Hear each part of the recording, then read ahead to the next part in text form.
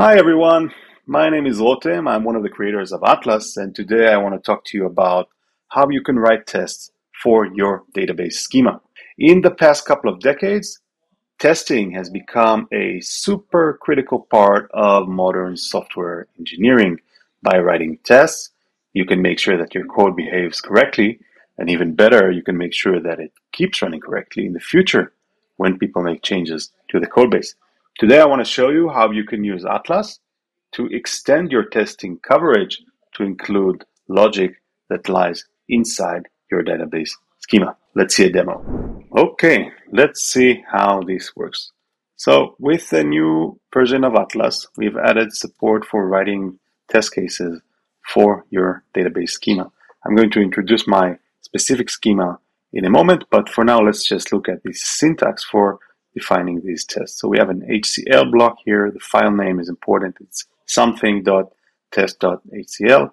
And in these blocks, I can define SQL commands that I want to run against my test database and some assertions to make sure that everything works correctly.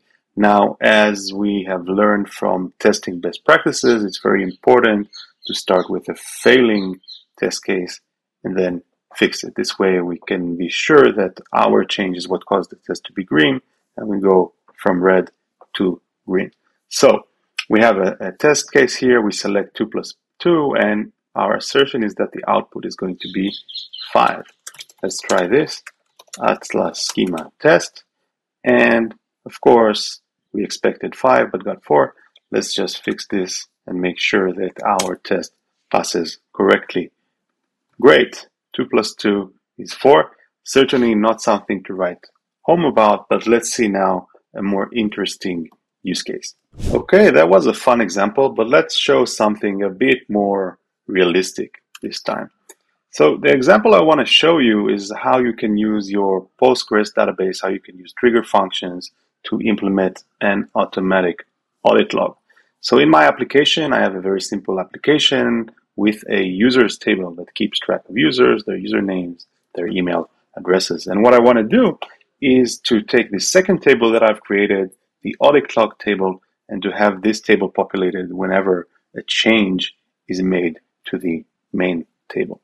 I'm going to do this using trigger functions, but let's start our process by first defining our expectations, by first creating our red test case before we implement the code. So what you're going to see here is a very simple test case. It has 2 parts. In the first part, we are going to insert into the users table a test record. And in the second step, what we're going to do is we're going to select some data from the audit log table and to make sure that the audit log keeps track of a change to the users table, that our user ID number 1 has been inserted into the database. Now, of course, if I'm going to run this currently with my current schema, this is going to fail. And we see that we expected this record to be returned to our test, but we got nothing really. And the reason for that, of course, is that the trigger has not been yet defined on the database. So let's go ahead and do that. Let's uncomment some code here. And you can see this block, create or replace function. This is the function that we're going to run whenever there's a change to a row in the users table. Let's add that. We're going to rerun our test. And of course, it's still failing. The reason for that is because we forgot, or we did not, create the actual trigger. This trigger says that whenever an insert or an update happens to the users table, we're going to execute this function. So let's see what happens now. Great.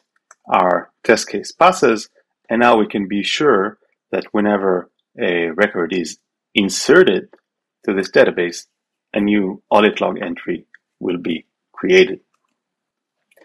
Taking this a bit further, let's make sure that whenever we make an edit, whenever we update our record, we also get an audit log entry. So let's extend the test case by running this statement, this update users email. And afterwards, we're going to use a new kind of block, which is an assertion.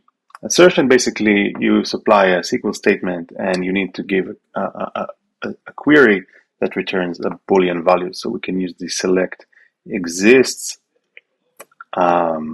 query to make sure that we have an audit log entry where the op is update and the ref ID, or the object ID that was changed, is number 1. So just in the spirit of making sure that we always go from red to green, let's make a failing test first, and then we can repair our assertion, and again, we went from red to green. So that concludes our demonstration of how to write tests for your database schema. If you want to try it out, please download the most recent version of Atlas today and run the Atlas login command to create a free account. If you enjoyed this video and want to learn more about Atlas, feel free to subscribe to our YouTube channel. If you want to talk with people on our team or with members of our community, please join our Discord server today. Links to both are below, and see you next time.